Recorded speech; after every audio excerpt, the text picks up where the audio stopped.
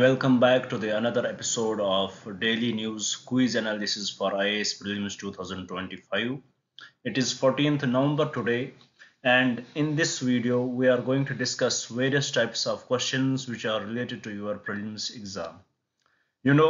Before we will start our discussion, I would like to give you a brief about this video so that you will get more connected with it. You know, almost every day we upload this video on our YouTube channel. In this, we discuss three types of questions. The first set of questions which we discuss here are taken from the current affairs. We take up the most important articles from the newspapers. We break them down and derive the prelims based questions from those articles so that it will give you the idea how the questions may actually come in the exam. So in this way, it helps you in preparing very well for your prelims exam. It gives you the idea what was in the news, and it becomes a kind of news analysis for you. And also it helps you to get the idea how the questions may actually be asked from those news articles. It briefs you about that. After discussing the questions related to the current affairs, we shift our approach towards the static portion where we discuss a static topic. We started with Indian polity, and right now we are discussing the fundamental rights. Our approach is to discuss every topic, how discrete that may be in this in our videos. So right now we are discussing the fundamental rights, and we are discussing the writs associated with the fundamental rights. So today we are going to discuss a topic here and derive a question on that so that it will give you the idea that how questions can be asked from such discrete topics. After we will discuss the questions related with respect to the current affairs and the static portion, we will shift our approach towards the last part of our discussion where we will discuss few previous year questions, and we will try to get the idea how the questions actually come in the exam, and what can be the ways and methods we can apply to solve those questions, and what we can get what information we can get from those questions which we can implement in our upcoming exams. So this is in a nutshell about the video which we are going to discuss here. Now without any delay, let us start our discussion by looking at the question number 1 here. Let us see what does it say. It is about, with reference to the Article 142 of the Indian Constitution, consider the following statements. If you would had read today's newspaper, trust me, you would have not gone through this article anywhere. Maybe if you would have read in detail, then maybe you would have seen it. So you can ask me a question, sir, why we had brought this question with respect to Article 142 here. The answer to this question is the Supreme Court's order with respect to the bulldozer action. As Supreme Court sets breaks, as the articles, as the article was named as Supreme Court sets brakes on bulldozer culture. So what is the issue here? In our country, usually it is associated with the Uttar Pradesh and other nearby states that whenever there was anybody involved in the communal violence, what does the authorities do? They will pick up the prime suspect of that communal violence and they will demolish the properties. So with respect to this, the Supreme Court has set brakes on that, because according to the Supreme Court, there is no such law which gives the authorities the permission to demolish the properties, to demolish the buildings of the accused. There is no such law. And in response to this, the administration says that we only demolish those properties which are illegally built. But the Supreme Court countered it as, if you have to demolish those properties which are illegally built, then you should demolish every property which are illegally built in that range. But you are targeting you are targeting specific person there. So this is very much against the Article 21, which gives right to shelter. In a family, in a building, there is not only one person living. His parents are living, his sisters, brothers, his whole family is living in a particular building. So suppose if any person is accused of any communal disturbance, then we cannot we cannot demolish his property, and we cannot put that pressure on every member of the family. So with respect to this, the Supreme Court has set up the guidelines which the authorities should follow. if they have to demolish the property. And what are those guidelines? In, with respect to this judgment, we should understand one thing. With respect to a person who is involved in the communal violence or any other crime, his property cannot be demolished. These are the about the demolition of the properties. These are only those properties which are illegally built. So with respect to those properties which are illegally built, the Supreme Court has given some guidelines, and which we need to understand here. So let's see what are those guidelines. First of all, first guideline, whenever the administration has to go for the demolition, they have to give the 15 days notice. मतलब कि जब ये demolition के लिए जाएंगे, administration किसी property को देखेंगे which is illegally built, then they have to go, when they want to do the demolition of that property, they have to give the 15 days notice with respect to that. मतलब कि owner को 15 दिन का notice देना है कि हम इसको डिमोलिश कर रहे हैं, so you have to take actions with regard to that. तो उन 15 दिन में क्या हो सकता है, that owner may be he will go to the court and ask for the stay, or he will give the reason why this property is illegally built there. If the administration is satisfied with him, they will withdraw. If they are not satisfied with him, then they will further proceed the action. Then the another guideline is identify the illegal structure. First of all, they have to identify the illegal structure, then give reasons why you are demolishing that, give the reasons why you are going to demolish the property there. After that, here this if they are giving these reasons why they are demolishing the property, then they have to hear the accused person why he has built this property there, why this illegal property is there. After that, the reason given by the accused, it should be recorded very well, for the court proceedings. If the courts will ask, those recordings should be there. After that, after hearing that argument given by the accused, it is up to the authority whether they will agree to not demolish it or they will go for the demolition. After that, they will give again 15 days notice to that person, where he may approach the courts, where he can get the stay order for this demolition.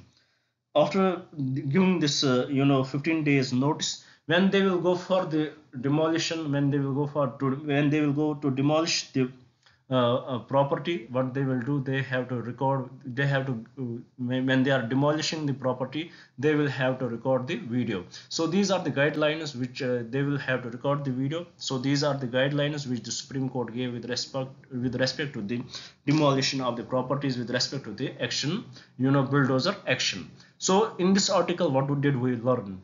First of all, if anybody is accused of any crime with respect to the communal disturbance or any other, his property cannot be demolished.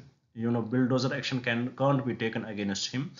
Bulldozer actions can only be taken against those properties which are illegally built. So this is what this article was about. So what is the connection here with respect to Article 142? Here in this discussion, in this case, the Supreme Court invoked Article 142, where they get this extraordinary power to do the justice. Now, to understand this Article 144 more in detail, we have to solve this question and get more idea about it. Let us see what does the question say. It says, with reference to Article 142 of the Indian Constitution, consider the following statements. First of all, it empowers the Supreme Court to pass orders necessary for doing complete justice in any cause or matter pending before it. 100% correct. If it seems to Supreme Court they have to do the complete justice, they can use Article 142 with respect that they can invoke this article and do the complete justice. Statement second, it can be used to override any existing law, including constitutional provisions, to ensure justice. Totally incorrect. It can't it can't use this in which they will go extra constitutional. They will go against the constitutional provisions. So statement 2 is incorrect. Statement 3, it has been used by the Supreme Court to issue orders for public welfare, such as environmental protection and social justice. 100% correct. Similarly, in this case, where the properties were getting demolished by the authority, as it was criticized as criticized as the authorities are misusing its power. They are it is it is state sponsored violence. This bulldozer action, it was criticized as state sponsored violence. So here, to take this social issue, the Supreme Court came up, they invoked Article 142, and they rejected this, they ended this bulldozer action. So with this, now the correct answers to this question with respect to Article 142 are statement 1 and statement 3 only, and from the options given below, the correct option would be option B. So with this, I hope you had understood the question itself, Article 142 itself. You had got the basic gist of Article 142, and also you had got what was in the news today. Now with this, let's move to the another question and try to solve that. Question is about which of the following. Here the question says, which of the following authorities is primarily responsible for resolving disputes arising from splits within recognized national political parties in India? You may ask me, sir, why we had brought this question here about the splits in the national political parties. It is because of the split in National Congress Party, which was headed by Sharad Pawar, and this party split, and if some faction of this party went to the Ajit Pawar and some faction of this party went to the Sharad Pawar. Now, with respect to this, who gets the symbol of the party, who gets the all that stuff related to the party, who solves this issue? So that is what was in the news article, and here the article itself says the Supreme, first it was solved by the after. First we will solve this question, then I can express it more detailed. So here it is this conflict, according with respect to this question, which of the following authority is primarily responsible for resolving disputes arising from splits within recognized national political party is Election Commission of India. With respect to the Sharad Pawar's party, National Congress Party, Nationalist Congress Party, sorry. With respect to the Nationalist Congress Party, there was a split, and Election Commission of India decided who will get the symbol and that. And this is expressed in para 15 of election symbol order. There are given few tests, for example, organizational strength and legislative strength. And with respect to that, it was the Ajit Pawar's faction which got the election symbol and other stuffs related to that. Now this Sharad Pawar, he went to the Supreme Court with respect to this to have an overlook on this decision, and Supreme Court, he argued that if Ajit Pawar has got the symbol, why in his manifestos he is using his pictures and all that. So with respect to this, the Supreme Court ordered Ajit Pawar's faction that they should stand on their legs and they should not do such things. But still the case is in the Supreme Court. Here what was important for you, it is that what do you need to know about when there is any split in the national political party, who is the authority which solves that conflict? It is the Election Commission of India. So with this, I hope you had understood the question itself and the topic which was in the news. After that, there is another article. Let us see another question. Let us see that. It is about the, with reference to Article 82 of the Indian Constitution, consider the following statements. It is about the delimitation of the constituencies. So here we need to know about, there was an article in the newspaper today. It was written probably by the spokesperson of DMK in Tamil Nadu, DMK party in Tamil Nadu. He gave a great discussion. There was a great discussion about the issues related to the delimitation. In our constitution, it was earlier mentioned under Article 82 that there should be delimitation of constitutions of the constituencies for Lok Sabha and state legislative assemblies after every census. But there was one issue here. At the same time, the government wanted the states to curb the population, and they gave this that we should not population should be curbed. There should be this replacement rate should be maintained. But here with respect to the delimitations, what happened, that by every census the population used to increase, but at the same time when this population used to increase, but it was very much disproportional. In the southern states, the population was they controlled the population. They were doing very best in that. But in the northern states, they did not control the population. The replacement rate was different in the northern states, but in the southern states, the replacement rate was, they reduced the replacement rate. So it eventually impacted the representation, as the representation is directly proportional to the population of the states, to the population of the constituencies, to the population of the states. The northern states would definitely get more representation with respect to the southern states, which the southern states don't like, because they feel that they are doing best in curbing the population and they should have been rewarded for that. But unfortunately, before without even not get, they are not even getting the reward, but they are getting punished for that. If the delimitation would be conducted, they will get lesser representations as compared to those states who had not controlled the population. So they went to the authorities, they went to the the then government in 1976, when 42nd amendment was brought in. And under that amendment act, the delimitation was cancelled for 25, was paused for 25 years. It happened in 1971, when the delimitation was paused for 25 years. Then in 2020 2001, another delimitation was conducted, but still the issue remained the same. In 2001, the main purpose of the delimitation was to give the higher representation to the scheduled castes and scheduled tribes. Now here, what does the author of this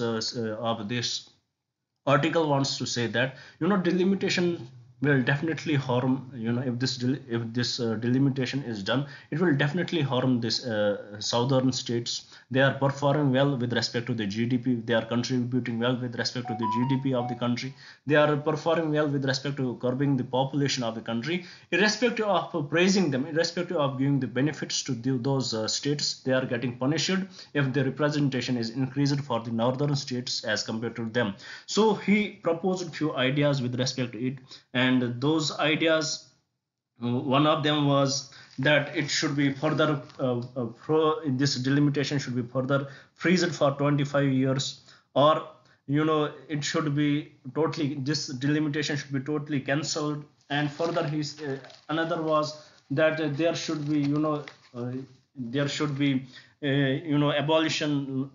there should be abolition of delimitation, or there should be increase in his another what he said, that there should be abolition of the concurrent list, and and also in the union list, the items should be transferred to the state list. All the items in the concurrent list should be transferred to the state list, and also in the union list, all the items should be transferred to the state list except a few: currency, defense, and external affairs. These should be kept with the union list. So he actually wanted that what was pre-article 370, same should be given to the all states. So he gave some recommendations with respect to the delimitation, according to him, which can curb the issues arising from the delimitation. So I guess this is in a nutshell about the article itself. Now let's try to understand article 82 more and get more idea about it. Here the question says, with reference to Article 82 of the Indian Constitution, consider the following statements. First statement, it deals with the delimitation of the constituencies for Lok Sabha and the State Legislative Assembly. Correct. Second statement, it mandates a delimitation exercise after every census. 100% correct. It mandated delimitation exercise after every census, but under the 42nd Constitutional Amendment Act, it was paused for 21 years, and further it has been paused till 2026 census will be conducted. Then third, it empowers the election commission to conduct the delimitation process. No, it is not election commission which conducts the delimitation process, but it is delimitation commission which conducts the delimitation process. So here, with respect to this question, the correct statements are statement 1 and statement 2 only. With this, let's move to the another question and try to solve that. Here the question is about which of the following are the primary source of funds for municipal corporation in India. The reason for this question is that there was a report given by the RBI that the municipal corporation tax revenue share is rising in recent years, So here we need to know what are the sources of the municipal corporation, what are the sources of the funds for the municipal corporation. Property tax is 100% correct. This is the source of the funds for the municipal corporation. Central government grants, state government grants, 100% correct. User charges and fees, 100% correct. For example, water charges, electricity and all that stuff. So here with respect to this question, the correct statements are all the four statements, and from the code given below, the correct code would be option D. With this, let's move to the another question and try to solve that. Here the question is about the Booker Prize. You know, it is here this year the British writer Harvey, she got the Booker Prize. She won the Booker Prize. She had published a book named Orbital. So for that book she got this Booker Prize. About Booker Prize, we need to know a few things before solving this question. This Booker Prize is given to the author who writes in the English, who first of all his work should be in the English, who writes a novel, it should be fictional novel. Third, it should be published in either UK or Ireland. If these categories are followed by an author, he writes in English, it is a fictional novel and it is published in UK or Ireland, then that person will get the Booker Prize. So let's try to solve this question. It says it is awarded annually for a single work of fiction, 100% correct. Second, it is awarded to authors of any nationality provided the book is originally written in English, 100% correct. This provision came after 2014. Before 2014, this was only given to those people belonging to the Commonwealth countries, but after 2014 it can be given to any person, but he should publish it in the UK and it should be written in English, and also it should be published in UK or Ireland, written in English, and it should be a novel, a fictional novel. Third statement, it is awarded by the Booker Prize Foundation, 100% correct. So with respect to this question, the correct statements are all the three statements, and correct option would be option D. With this, let's move to the another question and try to solve that. Here the question is about the Pradhan Mantri Ujjwala Yojana was launched with the primary objective of, why this is in news, because there was a report on its achievements in the impact of the Pradhan Mantri Ujjwala Yojana in Jammu and Kashmir. So we need to know basic about the Pradhan Mantri Ujjwala Yojana. About it, it was launched in 2016. We should know that. It was launched by the Ministry of Petroleum and Natural Gas. The main aim was to target women and poor and marginalized sections of the society of the rural households. So let's try to solve that. First question, providing free LPG connections to all households in India, totally incorrect, not all households in India. Second, promoting the use of clean cooking fuel in rural households, 100% correct. Third, reducing air pollution in urban areas, it was not the primary focus of it. Encouraging the adoption of renewable energy resources, neither it is the primary focus of it. So here with respect to this question, the correct statement is option B. With this, let's move to the another question and try to solve that. By solving this question, we had solved all the questions related to the current affairs which we had brought in today's discussion. Now we will shift our approach towards the static portion, towards the static topic. And today's static topic is the writ of certiorari. So let's solve a question with respect to it get more idea about it. It says a writ of certiorari is a judicial order issued by a higher judiciary to a lower court or tribunal to review the legality of a decision or order of a lower court or tribunal. Let's keep it here. Let's mark it. Let's encircle it. And we'll come to this again. Option B, order the release of a person detained illegally, totally incorrect. Option C, command a public official to perform a public duty, totally incorrect. Option D, direct a lower court to transfer a case to another court. This certiorari, it is very much related to it, but it is not only to the lower courts, but to also to the tribunals or those authorities which have the judicial power. So we can say option D is correct here. It is correct, but it is not complete. If we will divide this option D, it is correct but not complete, because it is not only to the lower courts but also other quasi judicial bodies too. Coming back to the option A, it review the legality of a decision or order of a lower court or tribunal. This is also correct. You know, the main purpose of this is to review the legality or the decision of or order of a lower court or tribunal. You know what? If the higher courts have to review it, they will definitely transfer it. And one thing important about the certiorari is it is done after the judgment is given. So with respect to this question, the correct statements are statement A and statement D. If you have to choose which is more correct, I would prefer option A over option D. I would definitely prefer option A over option D because it is more elaborate and it defines it more uh, in a more detailed manner. So with this, let's move to the another question and let's move to the last part of our discussion, and let's solve the questions from the previous year question book. Here the first question is, it is about the Lahore session. It says the Lahore session of Indian National Congress is very important in history because statement A, the Congress passed resolution demanding complete independence. 100% correct, nothing wrong with the statement. The rift between extremists and moderates were resolved in this session. No. Third statement, a resolution was passed rejecting the two-nation theory in that session. Totally incorrect. So with respect to this question, the correct statement is option A. The Congress passed a resolution demanding complete independence in their Lahore session. Coming to the last question of today's discussion, it says it is about the Rowlatt Act aimed at. What was it aimed at? First, compulsory economic support to war efforts. No. Suppression of Khilafat movement. No. D. Imposition of restrictions on freedom of press. Totally incorrect. Option B. Imprisonment without trial and summary procedures for trial. 100% correct. So with respect to this question, the correct statement is option B. So with this, we complete today's discussion. I hope you would like the video. I hope you would share it with your friends, and I definitely hope you would subscribe the channel. And please do communicate with us. Do write in the comments what else should we bring for you. Thank you for staying with me. Thank you very much. Have a nice day.